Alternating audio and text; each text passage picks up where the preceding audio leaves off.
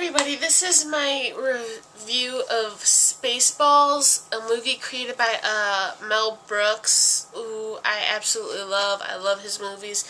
I only own a couple of them, but I have seen a lot on TV, and I own Robin Hood Men in Tights and Young Frankenstein.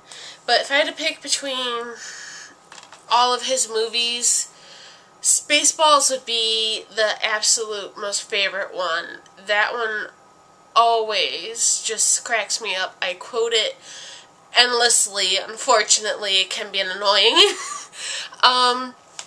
But yeah, I love this movie. My favorite part is when Rick Moranis, who's in the movie, he plays Lord Helmet, and he's playing with his like little action figure dolls, and this other guy comes in and they're bantering back and forth, and he's like, Rick Moranis is all like, did you see anything? And the other guy's like, no, I didn't see you playing with your dolls again. It's like, that just brings a smile to my face. It's an awesome movie. They don't make movies like this anymore. They should. I would actually love to see Mel Brooks do a movie again. It would just like make my year to see him make a movie again.